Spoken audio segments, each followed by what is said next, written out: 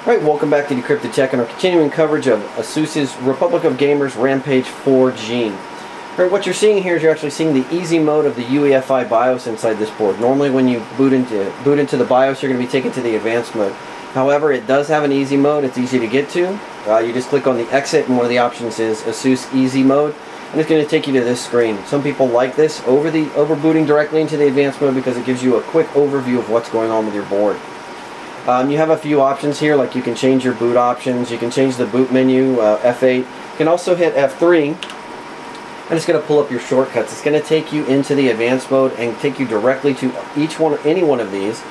So if we wanted to go ahead and we wanted to hit Digi Power Control, it's going to take us directly into that advanced mode and take us straight there. Of course, if we hit back, we're going to be what you would normally see when you boot into the BIOS. Again, this is the UEFI BIOS that ASUS has put together. I believe it's their 4th generation of UEFI BIOS, and it's very smooth. As you can see, scrolling with the mouse wheel just moves you directly through things. Clicking on them, you have manual entry fields, all of that. Just works a lot easier. One of the nice features in the Gene series and in the Rampage series is that you're going to have these options to load different profiles. You have your OC profile, Gamers profile, Extreme OC profile with low current, high current. You click on one of those, it's going to set up those overclocks for you automatically. If you want to run the low current, that's probably for more air cooling, water cooling, things like that. The high current is going to be for your more advanced cooling.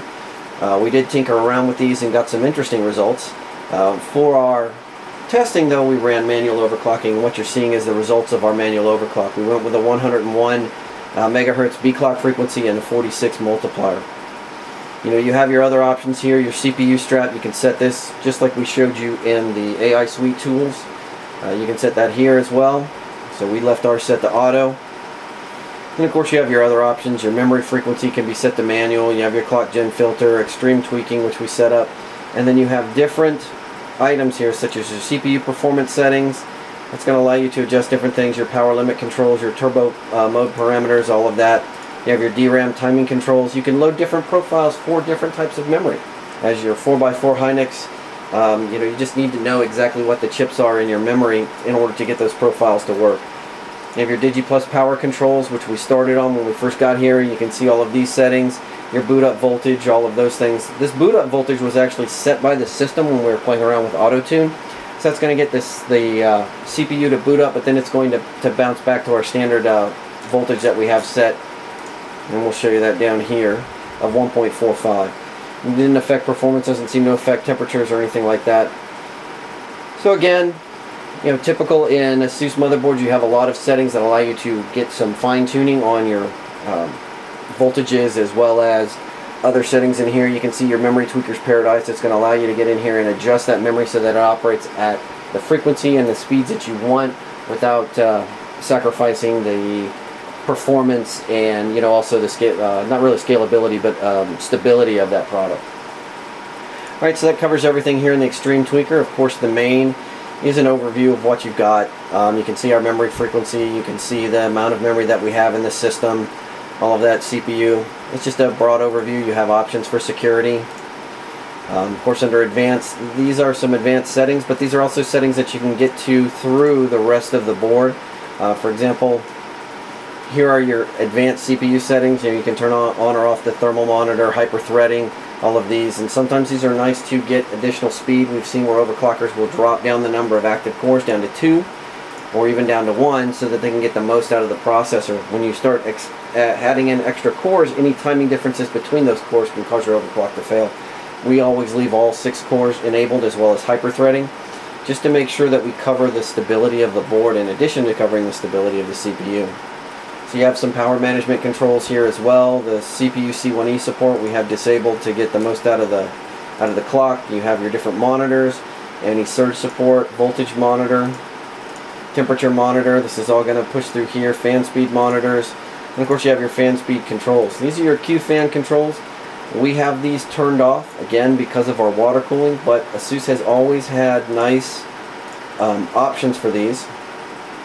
You can set your CPU limits. You can change the fan profile to standard, turbo, manual, any of those. Manual is one of our favorite ones because it allows you to actually set the threshold and the performance that the fan is going to get.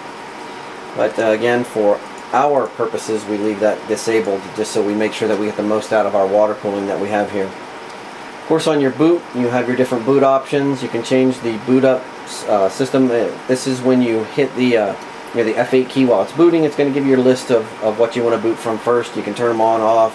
These are your first options and all of that, your boot option priorities. They're pretty much typical from what you're seeing. Now when you do your setup mode, for those of you that actually want to boot into easy mode normally, you go to your boot options screen, setup mode, hit easy mode. Every time you boot into the BIOS, you're going to be greeted with that easy mode screen. For some people this is great. For others, they're going to want to see that advanced mode first because, well, that's where they're going anyway. And you have your tools here. You can turn on or off that Supreme FX3 lighting LED. That's the physical lighting that shows the physical PCB separation between the audio components and the rest of the motherboard. If you want to turn that off for whatever reason, you can. ASUS does give you that option. You have your go button files. It's going to allow you to adjust memory frequency so that you can push that go button. It'll automatically set that. Your different OC profiles. You can set these up, save whatever you want here. Then of course your SPD information, which is going to show you what your DIMMs are capable of. And we've talked about this before, the difference between what memory is defaulted to, or its JEDEC specification, versus its XMP or extended memory profile. Here you can see that the memory is 1333, the XMP is 1600. It's the same for any memory that's labeled. If they sell it as 2400 megahertz memory, 99% of the time, at least until later this year, that JEDEC spec is still going to be 1333. You drop it in, it's going to run at 1333 until you enable the XMP or until you change those settings to match that frequency that it's rated to. We have some 2400 megahertz memory here. If we dropped it in this board right now and booted it up, it would still be at 1333 because we haven't set it to 2400 megahertz. Alright, that covers the majority of what you got in the BIOS, at least those, features that you can see here. We also have some other features here.